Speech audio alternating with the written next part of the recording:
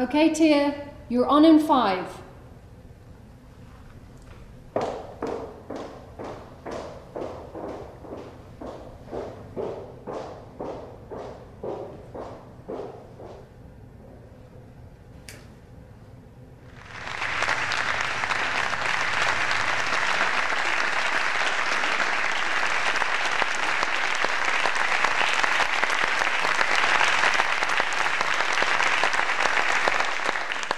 I would like to begin by thanking you for coming here today. I would like to thank you, but that's not what I'm going to do. None of you need my thanks. Every one of you is here today because there's something in your life that you feel is wresting away your self-control, keeping you awake at night, fearful that tomorrow it'll still be there, still nipping at your heels, never giving you a moment's rest. Well, my friends, today is the day that you're declaring that you've had enough. Today you're saying to the world that you are strong enough to become the person you've always wanted. No, deserved to be. So instead of my thanks, I'd like to offer you my congratulations. Congratulating you on taking the first step in becoming the new you, to become the stronger you, to become the true you.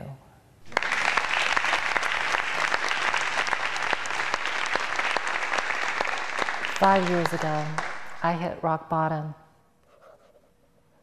I had been married a little over a year to my husband, Jeremy, and we were expecting our first child. We had just started our professional careers. Missed you. Then one day, I saw blood. I was rushed to the hospital, but they couldn't do anything. This is ridiculous. I lost her. Oh, Trinity, oh, you're such a good I dad. lost my baby. How about Tia? Tia freaking pays the damn bills. In a blink of an eye, my perfect future was dashed against the rocks.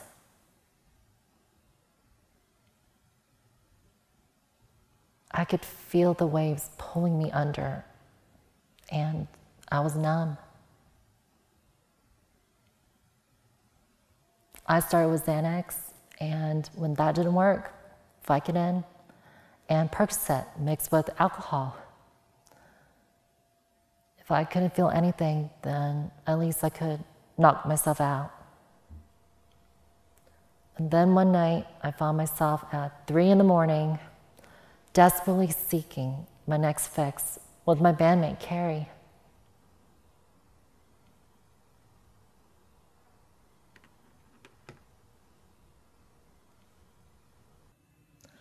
I'm not telling you all of this because I want you to feel sad or pity. Far from it.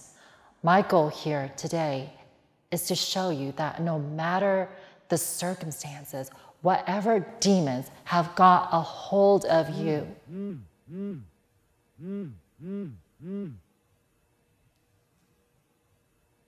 there is still hope. Nothing, absolutely nothing that exists in this world is insurmountable.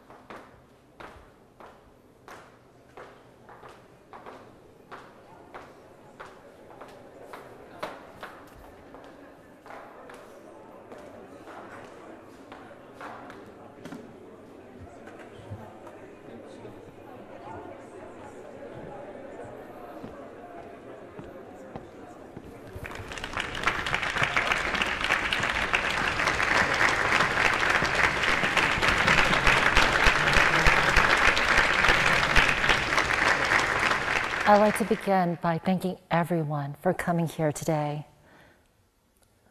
I would like to thank you, but that's not what I'm going to do. None of you need my thanks. Every one of you. I'm sorry. I'm sorry.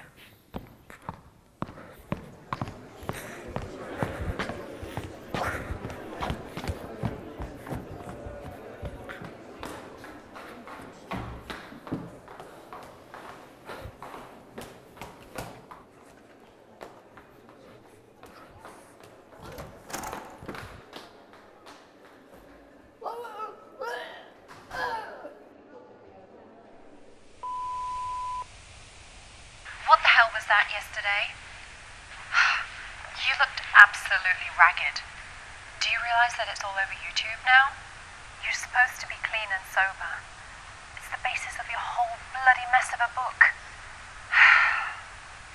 Look, I can't have you going around making yourself, ourselves, look foolish. You're going to ruin everything. Everything I've built. Look, I've set up an interview with Christopher Stalls. Play down the YouTube thing. This is important. And you're gonna do it, okay? End of messages. So, I don't know if I mentioned this over the phone, but I've been thinking of getting the band back together. You're kidding. Dig me out, back together. You know I'm too busy. Yeah. Well, Alice and Jane have said that they could still play, so we just have to find a new bassist. I can't see my blessing, but why now? You remember what it was like up there? Those guys all coming at you.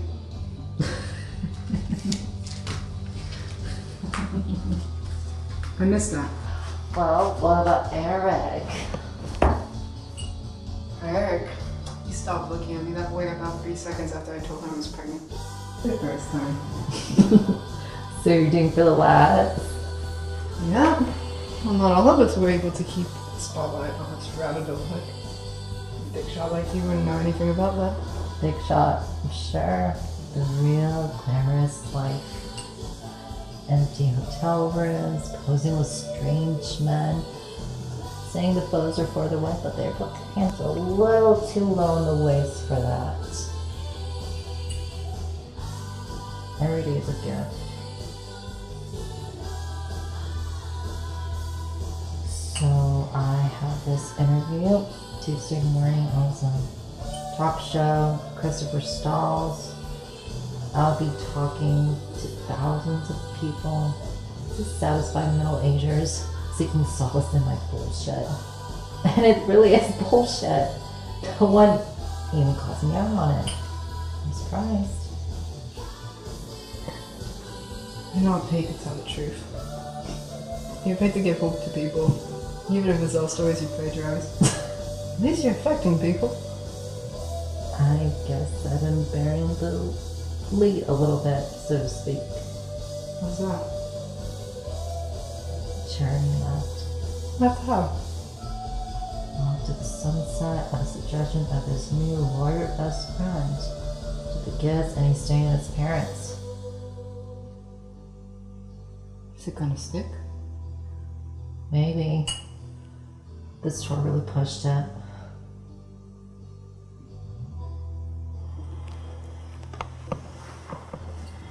Oh. So do you think I should still do the interview? Do you even have a choice? Not really. It's not gonna fix things with him. But neither is not doing it. You shouldn't lose your career in the process. Guess that solves it.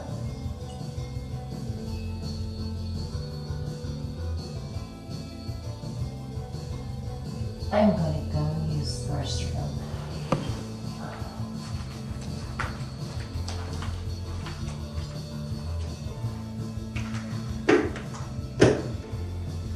Hey, Carrie, you got an Ambien? It's a good night for a walk.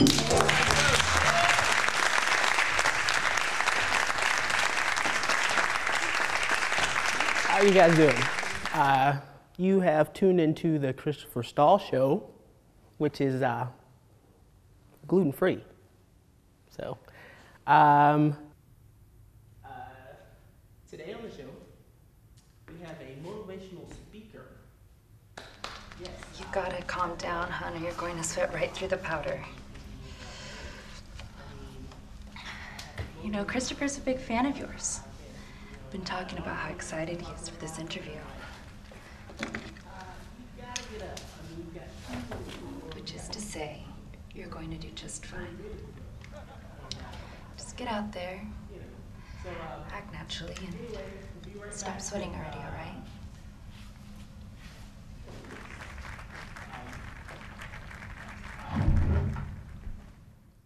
And we're live. 5, 4, 3. Welcome back, folks. With me today is one of the big rising stars in the self-help industry, author of 12 Steps to Freedom, How to Make the Game Your Own, and her latest book, The True You. Tia Lewis. How are you doing, Tia? It's a pleasure being here, Christopher. So, I've had a chance to read a couple of chapters, and I must say, it gets pretty harrowing. Well, it does go into great detail about my miscarriage and my struggle with addiction. So, yeah, I want to recommend it to your younger viewers.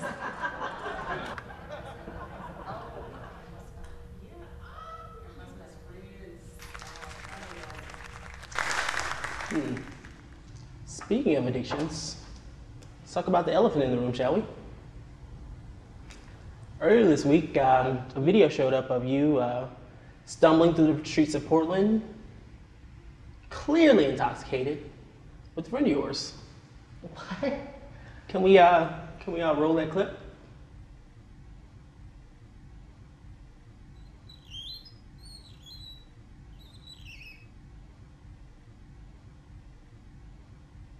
Okay, it's okay. I'll take care of you. We're best friends. We're besties. We're best. Oh my, are you filming us? Are you filming us? Oh my god. Like, he's That's not me. oh my god, tattoo. Tara, let's get Not tattooed. me. How long have you been sober? 4.5 years. And you're certain the person in the video is not you? Because that absolutely couldn't possibly, it couldn't be me. Take it low, bitches. How long have you been sober, Tia? Yeah, you know who I am. I'm bigger than, no, oh no. Okay, No, Carrie, how about the no, news that your no. husband's filed for divorce? This is horseshit. I help people, and this is what I get? Public castration? Are you trying to destroy my career? Look, nobody's trying to destroy anything. Just trying to get the truth. You want the truth? You can suck my cock. Every last one of you. You guys should be ashamed of yourself. I help people. I dipped my toe in the water. So what? What concerns you if me and my friend knock off? I'm struggling to maintain my fucking composure. And now I get blindsided by this gotcha journalism bullshit. You all make me sick. Absolutely sick. Whatever happens between me and my husband is between us, and it's none of your guys' concern. You can rot in hell.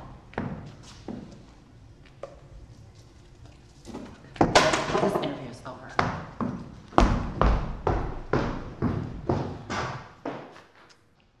I'm sorry about that, ladies and gentlemen. I certainly hope there weren't any children watching. Clearly, a woman with some issues. We'll be right back after this. Stay tuned. Not now, Grace. Just stop. Stop and talk to me. Fuck off. You walk out that door, and you're through. Do you get that?